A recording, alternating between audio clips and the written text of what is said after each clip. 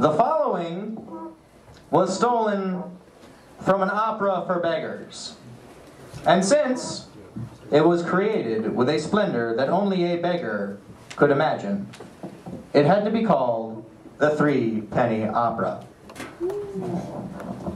This is a version of what keeps mankind alive.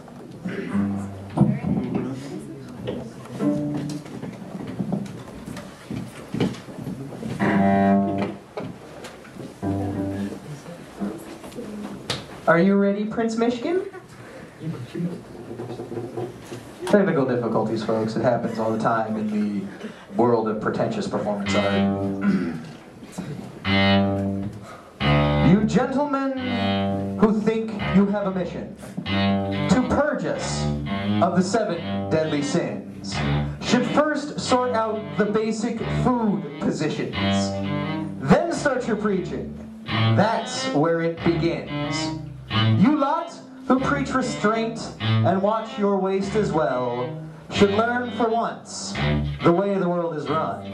However much you twist, or whatever lies you tell, food is the first thing, morals follow on. So first make sure that those who are now starving get proper helpings when we all start carving.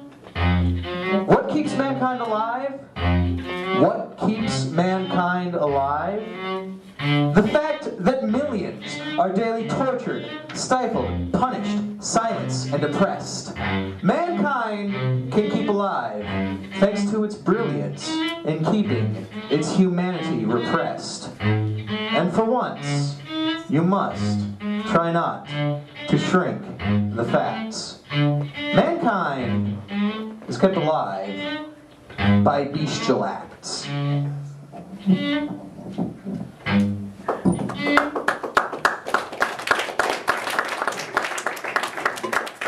Nunzio, I think we're losing some of the people in the back. Turn around and show them your butt.